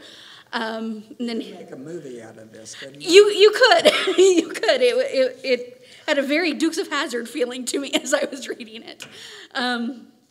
His truck got on fire, so he got out, and then he ended up taking one of the deputies' vehicles, and the deputy said that he hit him as he was driving away. So that would be a second damage that occurred. And the third damage was when he was trying to avoid the stop sticks, and he rolled that Suburban and, of course, damaged the Suburban. So, And that's not a 6.5-mile path of destruction. well, the entire incident may have taken place over 6.5 miles, but to say it's a 6.5-mile path of destruction seems to indicate that it is more like a movie where there is destruction through that entire 6.5 miles rather than 3 somewhat isolated incidences in which damage occurred.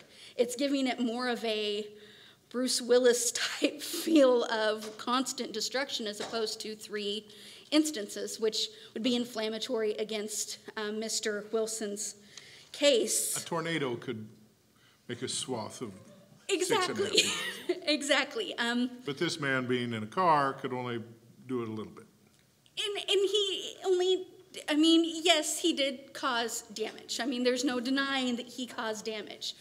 But the argument is that the prosecutors were trying to inflame the prejudices and the passions of the jury by calling it a 6.5-mile path of destruction, when in reality there were 3 points in which damage actually occurred, even if those 3 points were spread out over 6.5 miles.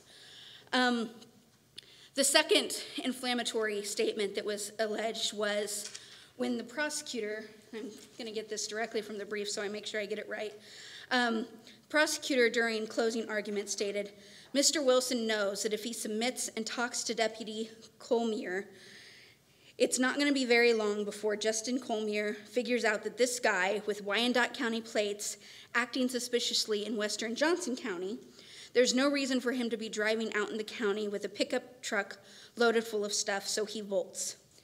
And the reason this was claimed to be inflammatory to a Johnson County jury is there's really no other reason to indicate that that he was driving a Wyandotte County truck with Wyandotte County plates as a Wyandotte County resident, unless it was to potentially prejudice a Johnson County jury against the defendant. Are you really arguing that the mere mention of the word Wyandotte County in Johnson County is an inflammatory statement? I will admit I am from western Kansas, and this argument would not have occurred to me. This brief was written by someone who grew up in Johnson County, so apparently the argument occurred to him. And there is a point, and he makes it in his brief, that there are different demographics between Wyandotte County and Johnson County. I have enough friends from both counties to recognize that there seems to be some animosity between the two counties at times.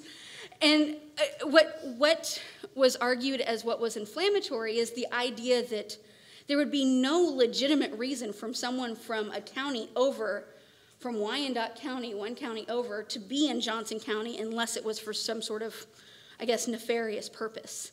It's potentially using that potential Wyandotte County stigma to make that inference to a Johnson County jury.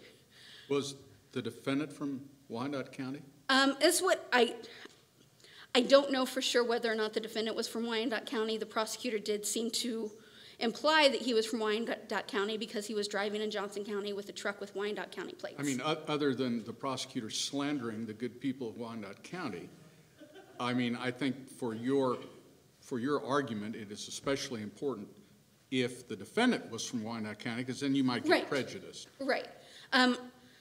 I don't know for sure whether or not he was. I would honestly have to relook at the record to see whether or not he was from Wyandotte County. At least we know he was driving a truck with Wyandotte County. He was driving a truck with Wyandotte County plates, and the county from which those plates were from had no other reason to be brought up other than to potentially prejudice a Johnson County jury against a Wyandotte County defendant.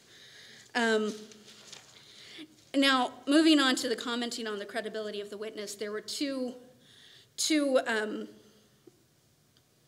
related instances in which were brought up as improper, and one was when the prosecutor in its closing let me just provide some context. During its case in chief, the defense called an expert to testify about potential muzzle placement when Deputy Rokusek fired his weapon at Mr. Wilson as he was driving away to try to figure out where he was to support Mr. Wilson's assertion that he never actually hit that deputy. Prosecution then called a rebuttal witness afterwards. In his closing argument, the prosecutor referred to the defense expert, Mr. Geetson, as, "Mr. I can't even remember going and seeing that gigantic Suburban about a year ago, traveling from Springfield to Johnson County to see it." And then went on to talk about the state's expert as the real expert. It was argued that this was commenting on the credibility of the witness,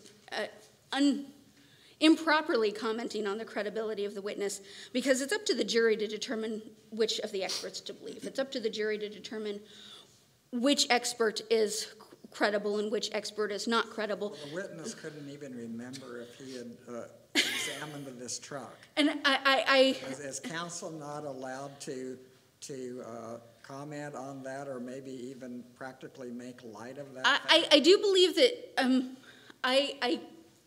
I think it's the combination of the two together. I don't think standing alone, him commenting on the fact that this expert couldn't remember examining the Suburban would rise to the level of prosecutorial misconduct.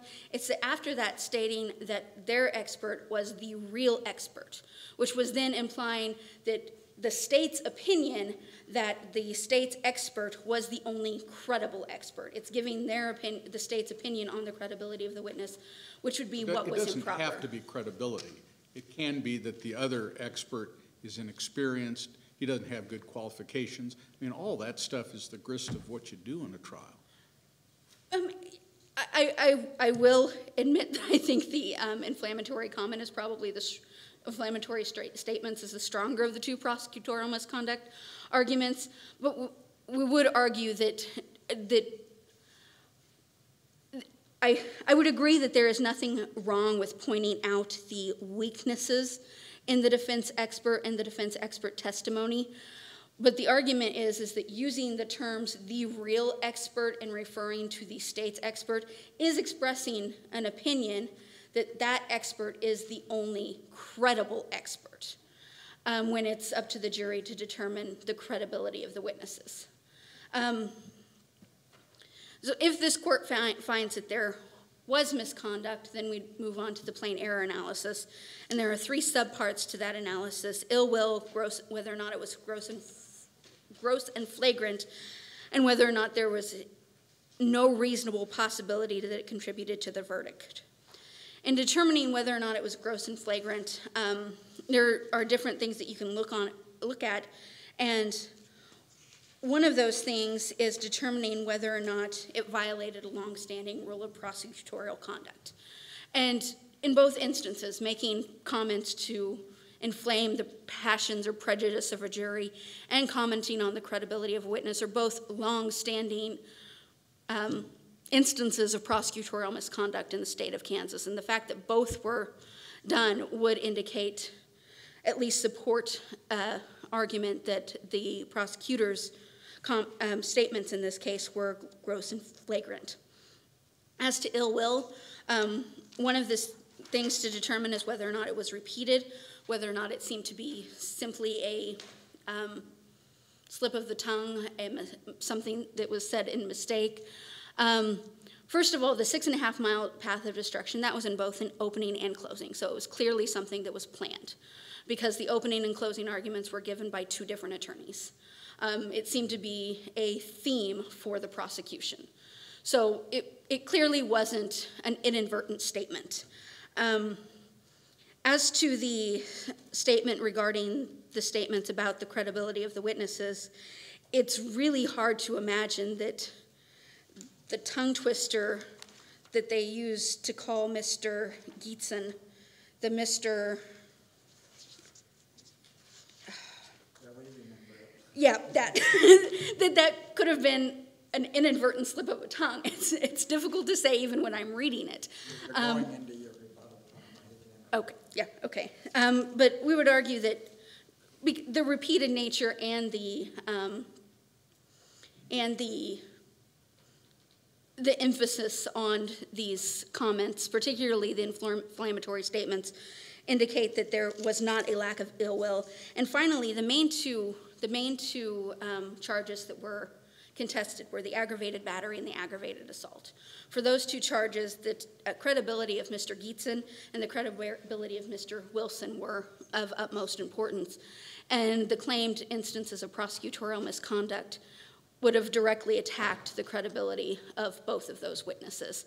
One in implying that Mr. Gietzen wasn't a real expert, and the other in seeming to imply that because he was a Wyandotte County resident, he may not have as much credibility, and that he caused more destruction than he actually did. So we would argue that there was prosecutorial misconduct, and it does require reversal.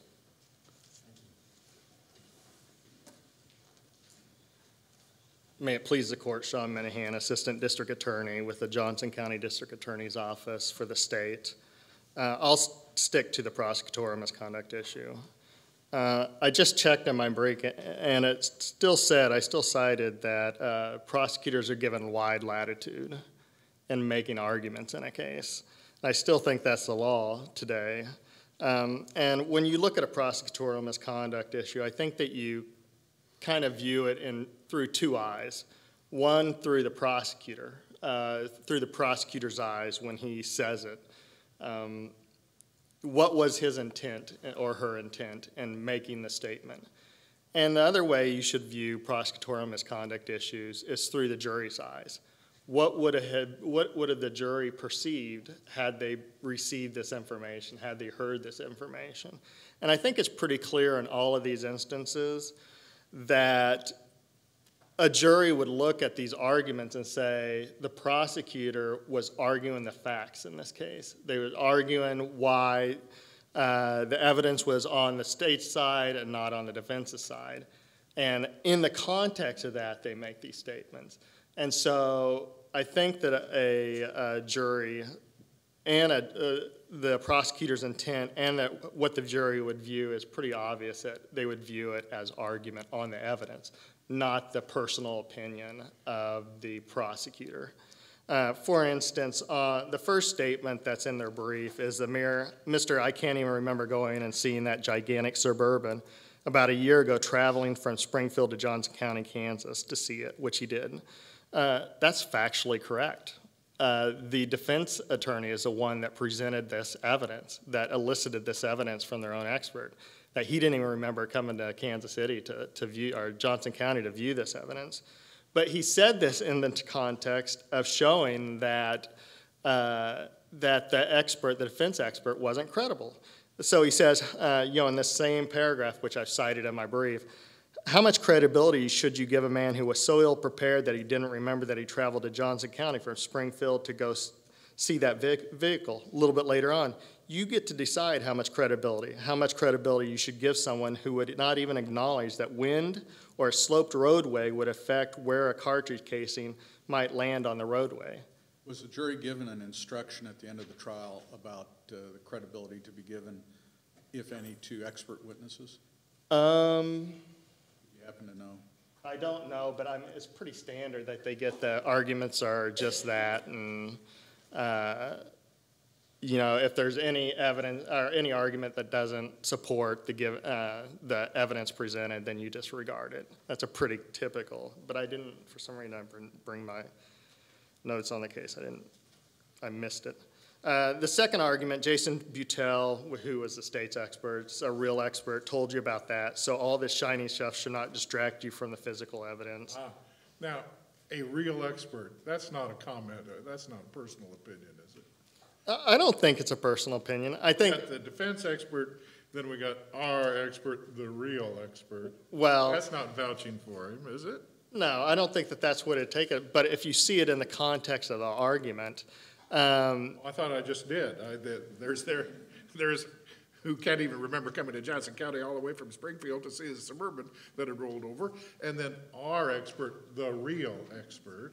That isn't a personal comment? no, I don't think so. He is the one expert that actually took out Rakusik's gun and did tests on it and fired it and determined whether there's a ejection pattern analysis in this case. That's not something that the defense attorney did, or the defense expert did, and I think that that's a fair comment that he says that he's basically showing, you know, making the statement within the context of that, showing that the state's expert was the one that did the test, not the defense expert.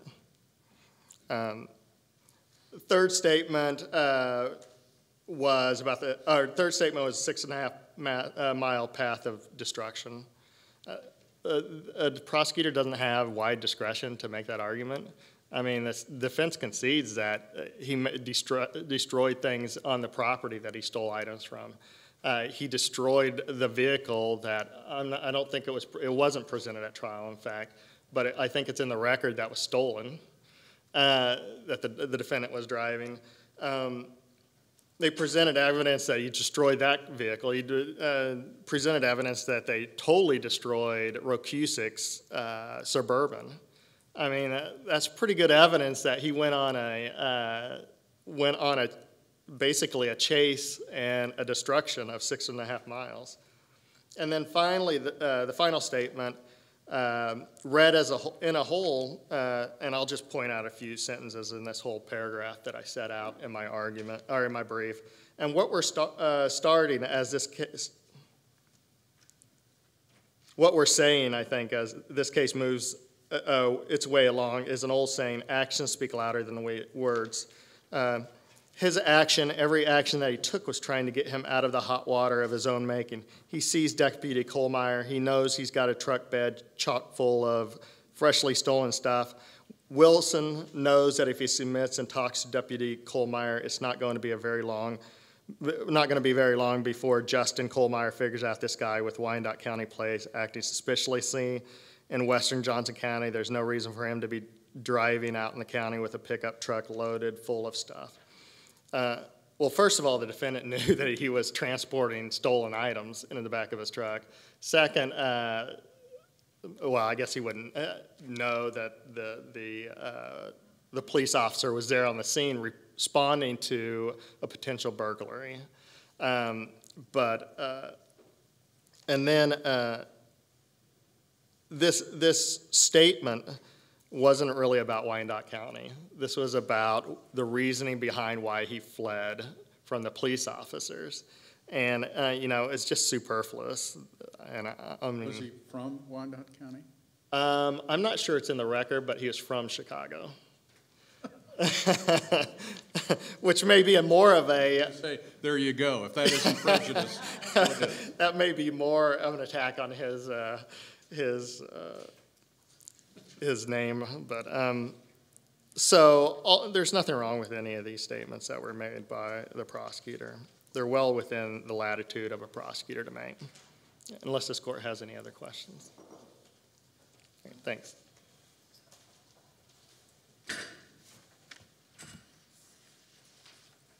The only thing I wanted to do was answer Judge Boozer's question. There was a general instruction given that it's for the jury to determine the weight and credibility of each witness, but nothing regarding specifically about experts.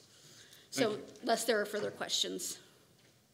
Appreciate it. Thank you. Thank you. Thank you, counsel, very much for your briefs and your arguments today. That completes this afternoon's hearings. I would like to just take a few minutes here, although we're finished for the afternoon. If there's anybody that has any questions, you can certainly ask. We obviously cannot comment about the substance of any of the cases this afternoon or how we're going to decide any particular issues, but maybe we could answer questions about the procedure of the case, or if you just have any general questions about how our court works, the Kansas Court of Appeals, or just questions about the legal profession in general, maybe if you're considering it. Feel free to ask. I see one hand there. Is this normal for all three of you guys to be up here, or is today just like a special? Our court always sits in panels of 3 judges. So it's not typical for us to come to a community college like this. We're usually at the local courthouse. But yes, the Kansas Court of Appeals sits in 3 judge panels. We rotate. So next month we'll be with different judges. Okay. Yes? I know that Missouri has a certification process for world languages interpretation, and I was wondering if you had any, if you saw a lot of need for it in Kansas, and if Kansas is going to start this process. I hear the first part of your question. Well, I know that Missouri has a certification process for world language interpretation within the court system. Translations? Yeah. Well, interpretation. Yeah. And translation. And I was wondering if you knew of, is there seem to be a great need for it in the cases that you see? Certainly in Kansas, and there's a system for court-certified translations, and we have, especially in western Kansas, in Dodge City, Garden City, they have 5 or 6 different languages where they have certified court translators. Okay. Because it's not just translation.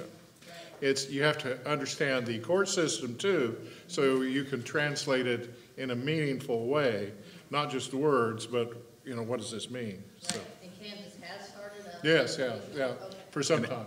And actually, you've hit on a real serious issue with regard to the criminal justice system, because in the areas of western Kansas and in Liberal, for example, where you're on the border there, and the problem is that the counties have to provide, we're dealing with typically indigent criminal defendants, so the county is the one that has to foot the tabs for these translators, and if you talk to the judges, they'll tell you out west that they're just, the budget situation is awful because we have so many people who do not have English as a first language.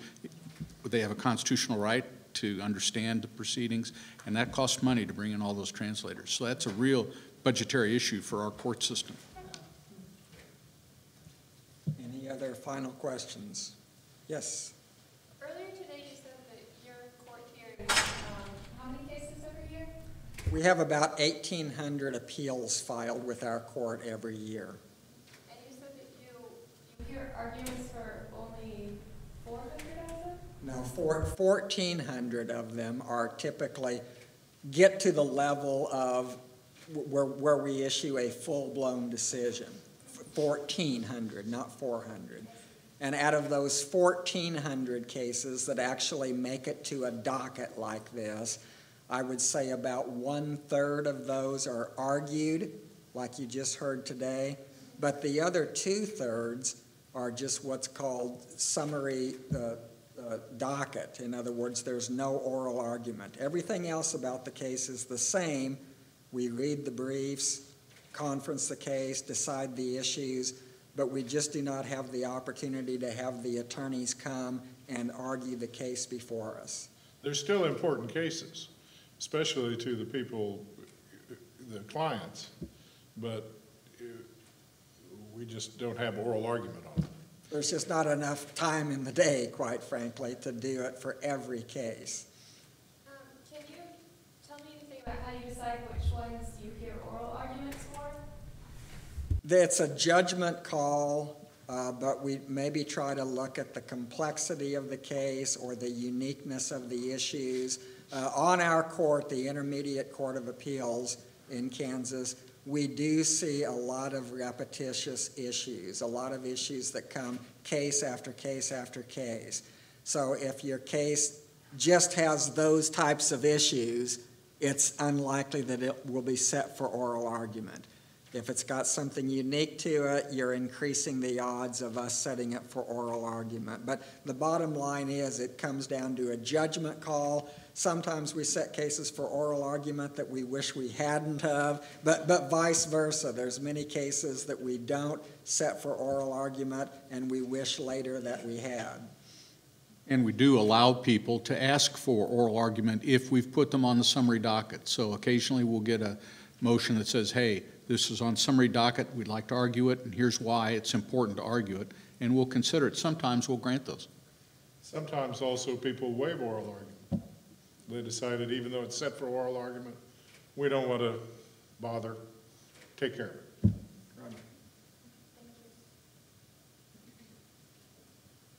Well, we enjoyed our visit here today, so thank you very much for coming to watch. Good morning.